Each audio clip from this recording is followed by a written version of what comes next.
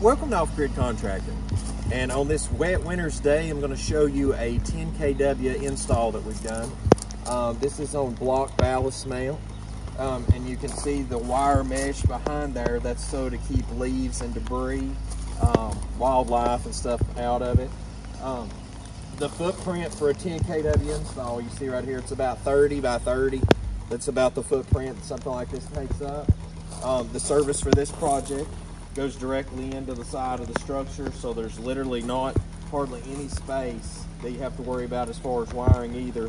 So that's a good thing about something like this. If you have the area near a structure south facing or south-southwest facing, and you can do it on block ballast mount, this saves a ton of money and it brings you conveniently close to where you need to be at a massive cost savings. So with that said, we'll go inside and I'll show you the inside setup.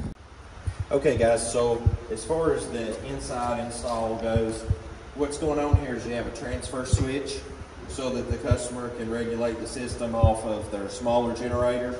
They can literally plug just right into it like we do for tiny house customers, or they can flip it up to utility, get full charging capability coming into it.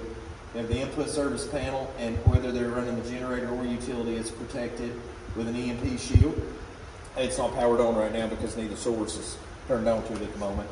But the charge system for it is also protected, each DC input with the EMP shield.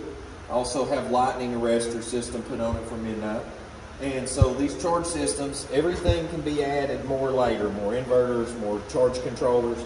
The battery bank can be added more to as well. These batteries, depending on where our vendor gets them from, they have 5 to 6 year warranty on them, so that's an incredible warranty. The Snyders, what's going on here is the output power is going directly down to the customer's home. For privacy, we're not going to show that, but also they can use the power out here in this barn. They can use it in the garage and everything. They can also send it to their house for backup power, so that's really cool to have redundancy. It's also got the new Connex gateway system on it, so we ran datacom for them to their structure, to the house, so they can actually remotely monitor their system from home, and then when they're away from home, they can log in on their phone and check it out too. So that's really cool nowadays, being able to keep up with that. And the control panel out here, they have access to the control panel out here, and then of course they can control it from the gateway system as well. So it's just redundancy once again. And now also the way that we set this up is that if the customer wants to add more panels later, actually on the structure itself, we can actually add more to both charge systems and pop right into that as well. So we really try to design this stuff nowadays where it's expandable and can add more to it, and etc. But long and short of it, they have supply power capable from the utility company, supply from generator.